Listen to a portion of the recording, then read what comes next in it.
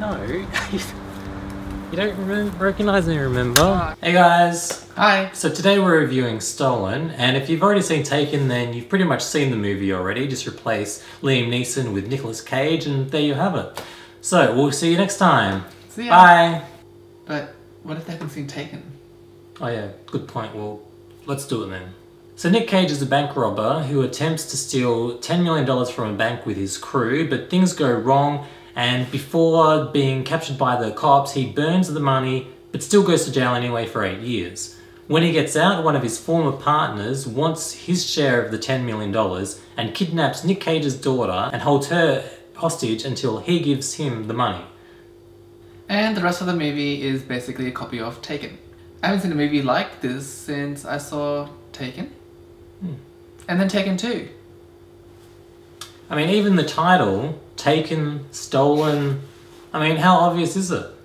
So Nic Cage is pretty angry in this movie because the bad guy stole his daughter. Not only that, also stole his award for having the worst hair in a movie.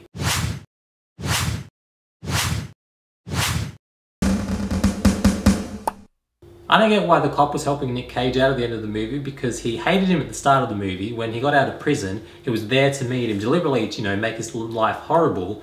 But then in the end, he helps him out, even though Nic Cage was being made to do stuff by the bad guy that had his daughter. But Nic Cage still smashed cops in the face, crashed their car, killed somebody, he deserves to go to jail for that. Even if somebody was holding his daughter, you can't go around smashing police officers in the face, and yet this cop just let him get away with it. And I don't like how it was so easy for Nicolas Cage to get out of situations like getting away from the cops. Where is he? There he is.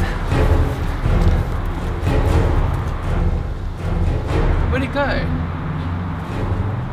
Oh.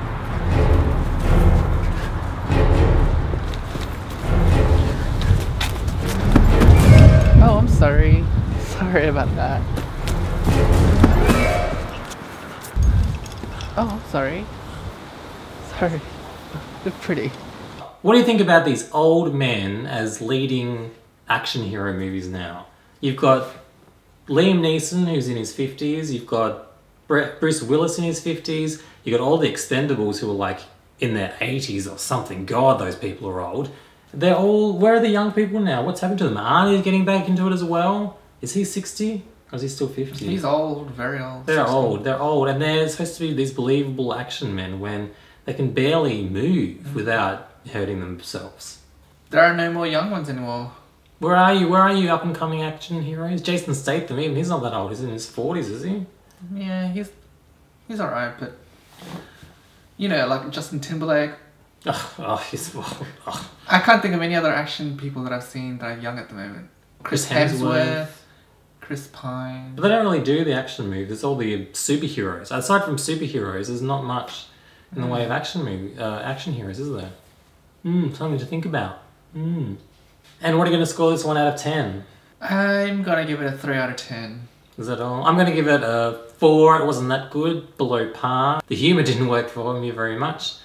It was pretty much just a rip-off of Thingy. And he robbed a bank as well. He even robbed another bank and still didn't go to prison. How does that even happen? So, unbelievable, totally unbelievable. Nic Cage is an action hero, unbelievable. Maybe in the 90s, it's not the 90s anymore. He definitely looked different. I think he was wearing eyeliner or something to make his eyes pop because his face is huge now. Fat face. Okay, that's it for our review. What did you guys think? You can comment down below, you can press like and, you know, subscribe to our channel. Look forward to you guys next week. And we'll see you next time. Bye.